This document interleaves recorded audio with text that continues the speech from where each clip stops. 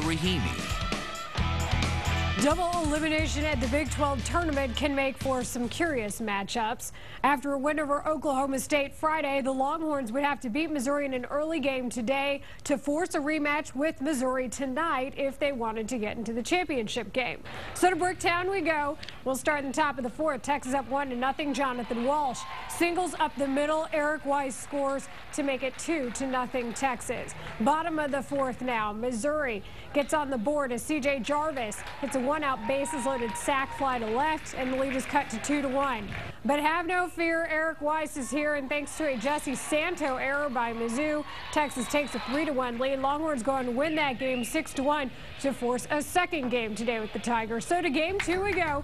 Tigers with a jersey from Joplin in their dugout, honoring the sad events from the tornado this week. Top of the second, Santo makes up for that earlier error, doubles and scores Jonas Schmidt 1-0 Tigers. We go to the top of the seventh now.